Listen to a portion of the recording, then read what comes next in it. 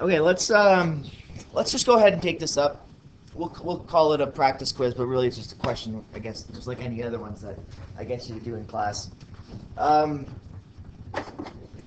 the trickiest part of this question is literally figuring out the height. That's you just got to use some. This is like a grade 10 trig type question.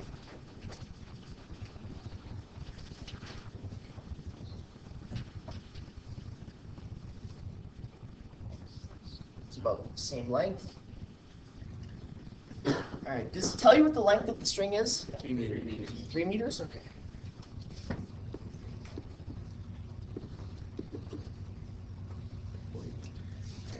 The ball's height at position 1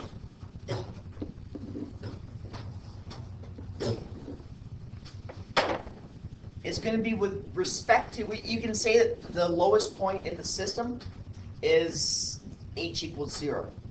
Okay, so we're going to we draw a dotted line across here.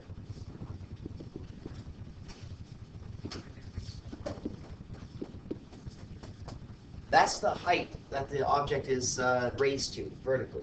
It makes no difference that it's on an angle. It makes no difference that it's being pulled up, in a circular arc. It's just the vertical height that we care about. So the trick to this question, I guess, if you have to use some problem-solving skills, is to recognize that I'm just going to erase this 3 here.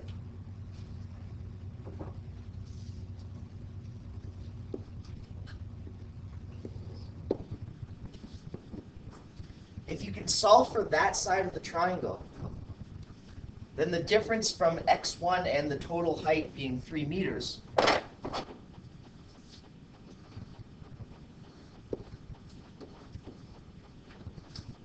will give you the height of the that the object is raised. And we do have enough information to solve for this. Okay, we've got a hypotenuse, and we know that this is 45 degrees. And so we have those two pieces of information combined with the fact that it's a right angle triangle, we can actually solve for x, which will allow us to solve for the height by subtracting it from 3. Yeah, so if we do, from the way I have the angle labeled there in the top corner, it's going to be another cosine calculation, right? Because the x side that I've labeled is adjacent to the angle. Excuse the interruption. With all teachers who are scheduled for Remembrance Day Assembly 1, please proceed to the CAT.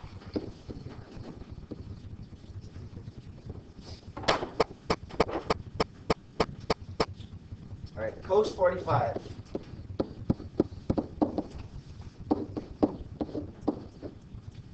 Equals x1 over 3. Okay, so then 3 cos 45 equals x1.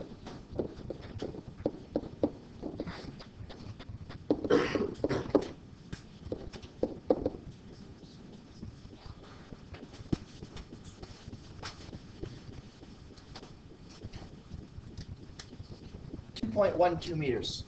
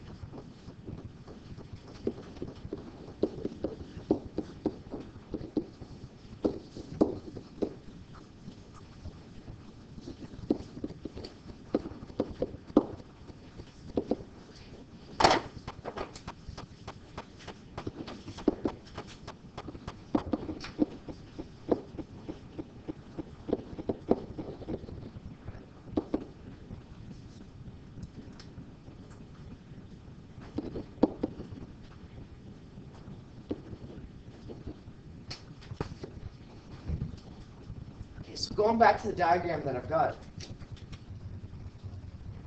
the actual vertical height that we've given the pendulum by lifting it up at an angle of 45 degrees is just 0.88 meters.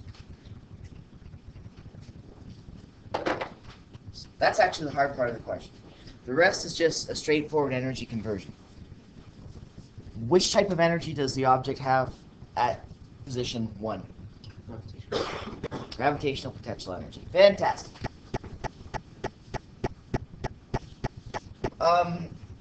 Let me guess, they didn't give us the mass of the pendulum? They did? Okay, 2 kilograms. We didn't actually need it, that's okay.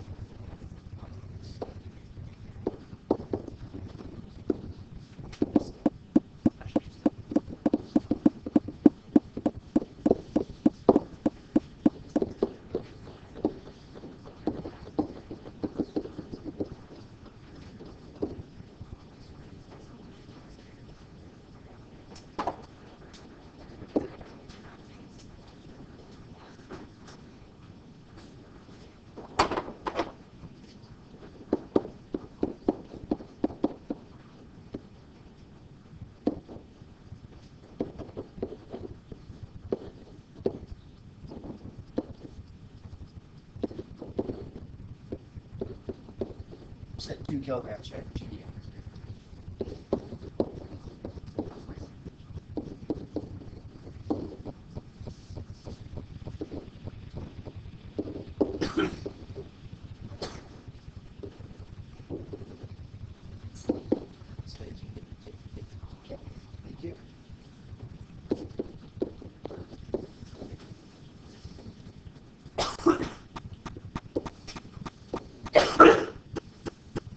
You be okay, Brandon? Yeah? Or maybe.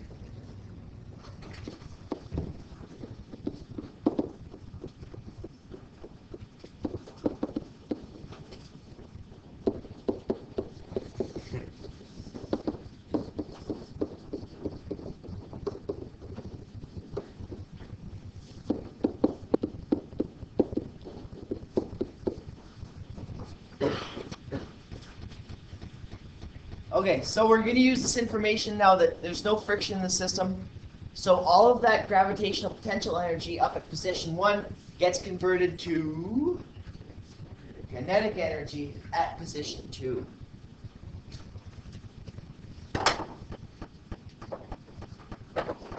Oops.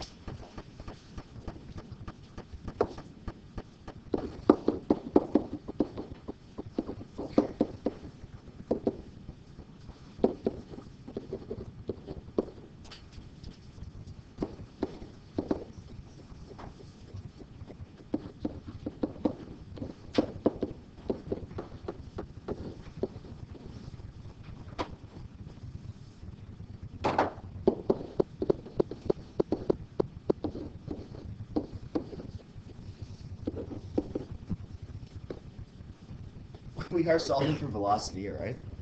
Yeah. Okay, just kind of got lost along the way. Okay, so the velocity, if we rearrange this all in one step, we've got 2 times 17.2 divided by 2 square root. So it's just the square root of 17.2. You could have canceled out the 2 times 1/2 first. Yeah, you know what I'm saying. Okay, so square root of 17.2 gives us 4.15 meters per second. Does conservative mean no friction? Conservative, oh yeah, it means that's a great way of thinking of it. No friction. Yeah. I mean, more formally though, it means that the energy at any point in the system is the same. Okay, like the energy at the top, the 17.2 joules was equal to the energy at the bottom.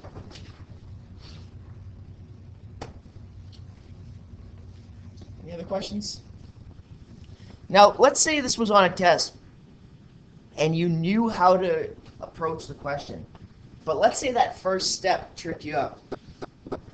Let's say that very first step is like, oh, I can't remember, I can't think of how to use the trig properly to figure out height.